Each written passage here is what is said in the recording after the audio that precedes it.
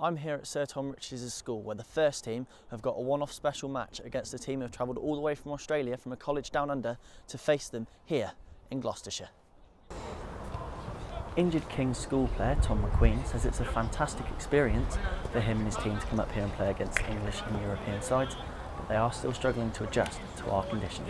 We've come a long way, we've played a few games so far, but I'd say most of the boys are still adjusting to the cold really. It was back in Australia, it's in the middle of the summer, so good experience for the boys to have a good hit out against some foreign teams, so it's pretty excited. Before the game, I caught up with local referee Thomas Fogingham, who was in charge of today's encounter, to find out what it meant for someone from Gloucestershire to be involved in such an international event, right on his back door. Yeah, I've refereed a couple of tour games recent times, but nothing too big as this. There were two under-18 schools wanting to go against each other with one of their last games of the season before they all break up and go on their Christmas holidays, and the Aussie schools go back and play cricket after Christmas. So yeah, it'd be good fun.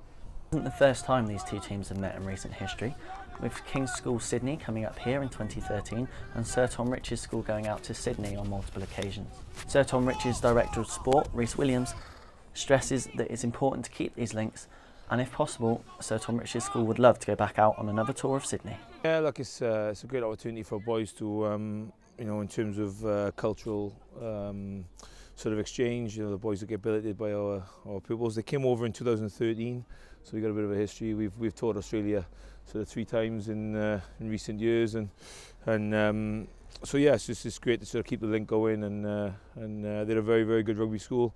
I think there's about 28 Wallabies of former pupils of the school, so it's a great opportunity, good challenge for our boys really. Fantastic local event here in Gloucestershire for a local school as Sir Tom Riches' school face off against King's School Parramatta from Sydney in what's sure to be a thrilling encounter. They've done well to beat the cold.